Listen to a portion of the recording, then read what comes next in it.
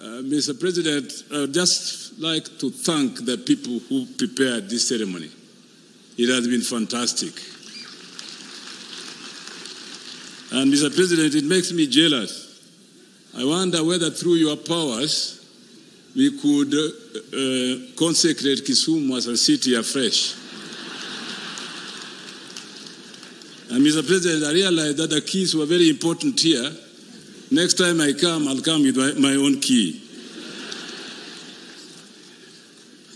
It is an immense pleasure, Mr. President, to speak on behalf of the Council of Governors and the Chairman of the Council of Governors today on this very joyous occasion to witness the entry into the status of city, the city of Eldoret, to join us in the leagues of cities, including Mombasa, Nairobi, Nakuru, Kisumu, and now Eldoret.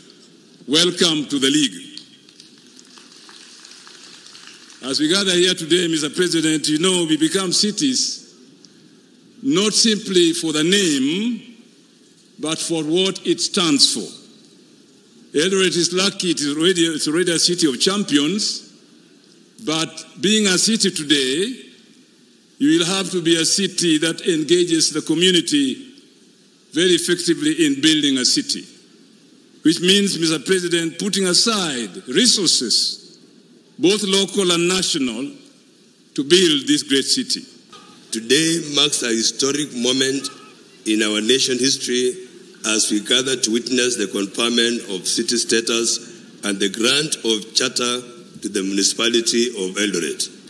On behalf of the residents of Eldoret and the wider Uasin Gishu region, I express our deepest gratitude to you, Mr. President, for officiating this monumental occasion.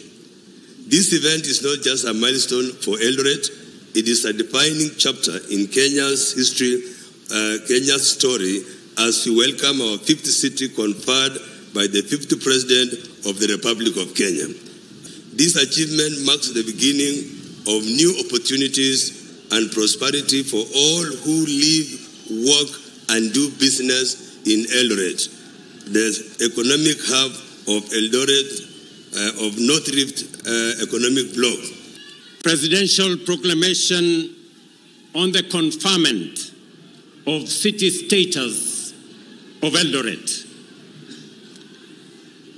To all whom this presents shall come, greetings.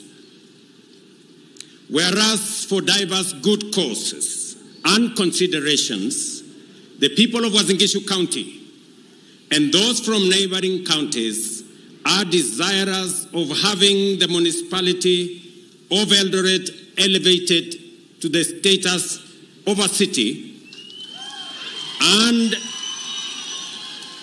whereas the people of Uasin Gishu, through the Board of Municipality, the County Executive Committee, and the County Assembly of Uasin Gishu, placed on record their desire, and the same was approved by the Board of the Municipality, the County Executive Committee, and the County Assembly of Uasin Gishu on 23rd May 2023, and was thereafter placed before the Senate of the Republic of Kenya.